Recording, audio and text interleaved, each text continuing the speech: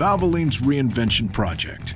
Dale Jr. and Jimmy each reinvented a classic truck, and you answered clues to decipher what they built. This is Dale Jr.'s. And this is Jimmy's. Now that we know which trucks the driver selected, let's go into the garage at Hendrick Performance and see what's under the hood. The Hendrick crew took these classic trucks and dropped in brand new Chevy LS3 engines to get them off the line and keep their speed up for the entire quarter mile. I'd say as far as quarter mile time, you're probably looking at a 12 and a half.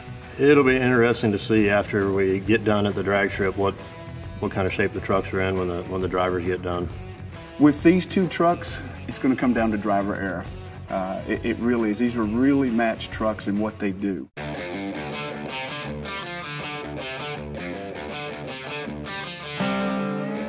All right, man, those donuts were fun. That was a good time. Yeah. I think we're ready to do the drag race now. Yeah, autocross, smoky burnouts. Now let's go down the strip. That's right. I'm, you know, your truck looks like it gets a little bit better traction than mine, but this is, and you've actually been on the drag strip before, that's right?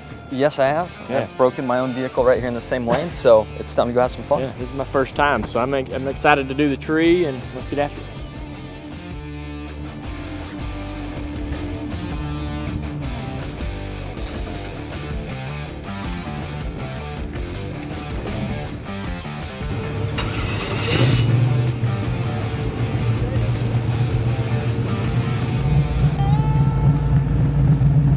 And now, the drag race.